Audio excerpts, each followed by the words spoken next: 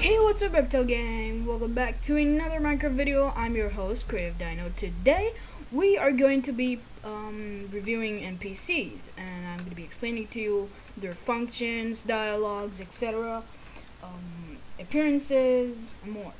Oh yeah, by the way, when people watch my videos, there's something that people barely notice. There's a box down below, and it's labeled subscribe. Try clicking on that, see what happens. If nothing happens, click the notification bell next to it. And if still nothing happens, try clicking the like button. It will be greatly appreciated. So without further ado, my name is CreativeDino, and today we're learning about NPCs. Catch you on the flip side. So NPCs are non-player characters. That's also what it stands for. So they have many things, many secrets to them.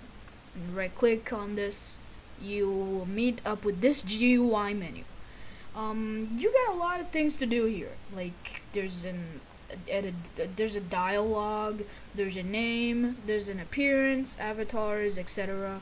So today I'm going to be explaining all of those to you. So for example, you're making a Keep PvP server. If I were to right click on this, you got this menu, as I just told you. So the first thing that a person sees when they right click on an NPC,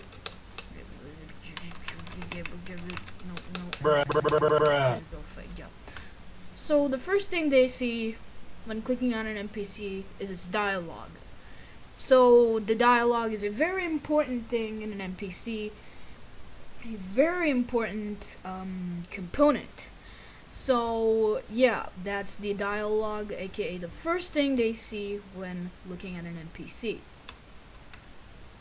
So what I'm going to do is go back to game mode C and go to the dialogue. So what you can do is just do anything else, just type yeah, and then as you see, if I right click on this in game mode S, it's still there. Yeah, you get the point. There you go. So next up is the advanced settings. Yes, it is as scary as it sounds. Yeah. So if I go to advanced settings and then click the add command button, you will meet up with this GUI. So now, for example, I were to type slash say. So if I were to type this /say welcome to Keep PvP, and then go to game mode survival. Oh my god, I need to. There you go. So if I go to this, the dialogue, as you see, the first thing you see, and then click away from the dialogue, it says something in the chat. You may notice. Welcome to Keep PvP. #NPC. So yeah, it executes something on your behalf. Well, not on your behalf, the player's behalf. So if I do this again many times, it will do the same thing. So if I go to game mode 1, you can still add more commands and it will execute at the same time. So if I were to do add command and then /tp add p, aka the closest player, to 0 for 040, and then /game mode s. So if I were to do this and then you click away from the dialogue, it teleports me to said coordinates.